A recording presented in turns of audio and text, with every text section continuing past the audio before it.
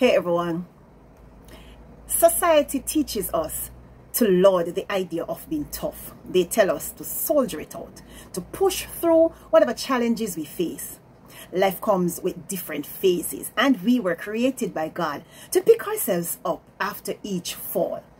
We're created to press and be resilient amidst various circumstances, and that is wonderful.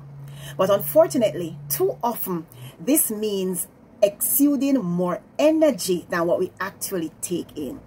My name is Iberica. Welcome and welcome back to Motivations and Memorials. Thanks for coming back. My thought for this week, as I pray that you will have a great one and one that will teach you some new experiences, is that you can't pour from an empty cup. Now, simple mathematics and mechanics suggest that if the energy we put out is greater than the energy taken in, there's going to be a problem somewhere down the line. In other words, in Jamaica, we would say we're going to pop down. The pressures of meeting every need, taking care of everything and all at once too, makes us forget that the most important individual in the matrix of life is yours truly. Yes, you and you and you right over there, as we say in Jamaica.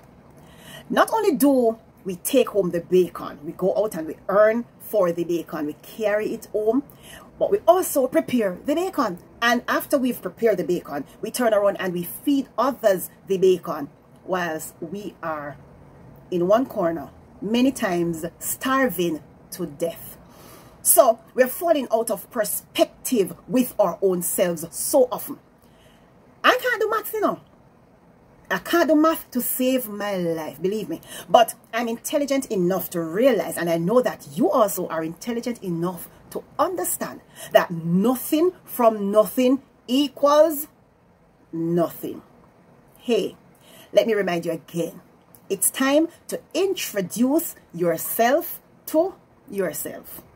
You've lost touch with yourself because you continue to pour out all of your substance everywhere and to everyone. And because of that, you've not even realized the changes in your own lives. You've not even realized the changes your bodies have made. And that for years, you aren't even enjoying many of the things you keep doing. You hate the job that you're in, but you do it because it pays the bill. And so every day you literally drag yourself to work, not enjoying a bit of what you do. You continue to pour into some relationships that are literally shrinking you way down, that you have no self-esteem, or you just have a little tops left. Relationships that are squeezing and squeezing everything out of you. You're not grapes, so you're not about to produce wine, but squeezing everything out of you that is running on the ground, wasted, because there's nothing preserved to catch it. It's time to return to the filling station, guys. You're no longer the best version of yourselves, because what you have been pouring is now creating havoc, because nothing is really left in the cup. Dregs is what is there. And dregs, my friends, have no use to us, neither to the recipients.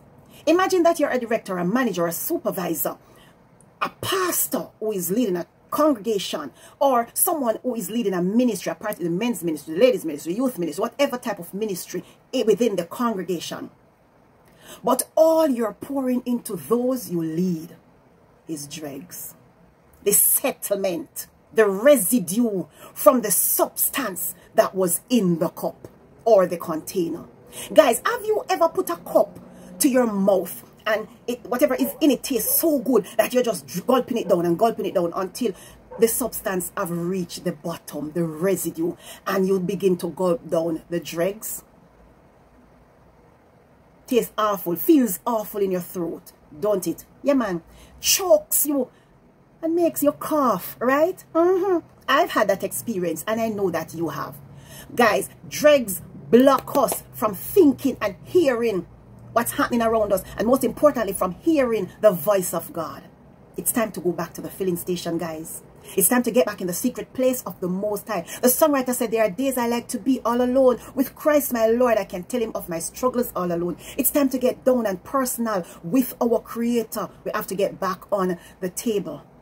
Get back in the potter's house. Alone time with God and ourselves, so that our thoughts and our minds will be renewed, so that we will get rest mentally, spiritually, emotionally, and physically. A refilling, guys, will refocus our visions and enrichen us so much that we will again be able to impact the world by what we will pour out. You can't pour from an empty cup, my friend. Get back to the filling station. I encourage you this week to step back and to look in the cup. See what's in there. The residue is not going to help anyone. And so it's time for a refilling. My prayer for you this week is that you will go out and be replenished as you replenish that cup, so that substance poured out from it will be able to help others around. Have yourselves a great one. Walk good. Share this video with somebody. And remember, subscribe if you have not yet. And I'll see you next week. God bless.